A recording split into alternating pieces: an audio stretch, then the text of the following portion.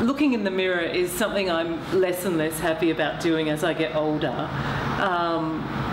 And it also depends what time of day it is. So if it's first thing in the morning, all I can see is creases, and it's almost like I see a new wrinkle every time I wake up, every new day. So I look in the mirror and I always see one wrinkle on my top left eyebrow and another on my top lip.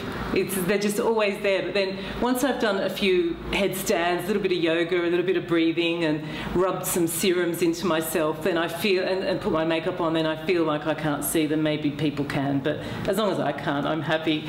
And in terms of my face, once I've got my makeup on, then I'm quite happy with my features and my eyes and my smile and my skin. I think for somebody that's, you know, pushing their mid-40s, I'm quite happy with my skin the way it is. Although if I was married to a surgeon, then, you know, I'd be availing of his talents, I'm sure.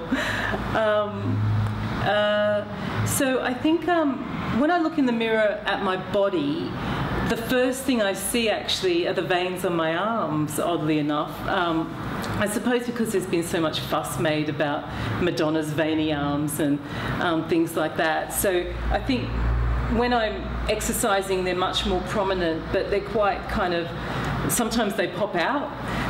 But then, you know, someone once said to me, it's a sign you're alive, Anna. And I think that's so true. And it's also a sign that I'm fit and lean and that I exercise every day, and or most days. And that, you know, I suppose it's a sign of health. So yeah, I think as I get older, also being strong and fit and having a body that can do things is a little more important than a body that can look great. But I would be lying if, you know, I didn't think about how my body's going to look in a bikini when I take my summer holiday. That it does matter to me. But I also find that when I exercise with the intention of getting stronger and fitter, then I sort of look better as a byproduct. But when I try and focus only on looking better, I'm not as kind of motivated, and it's not as emotionally rewarding to exercise as much. So in terms of actual details, I don't know if other women do this, but I do tend to kind of really assess myself, and I always notice my grey roots growing out, and keeping my hair is sort of a full-time job. I've got shares in my hairdresser.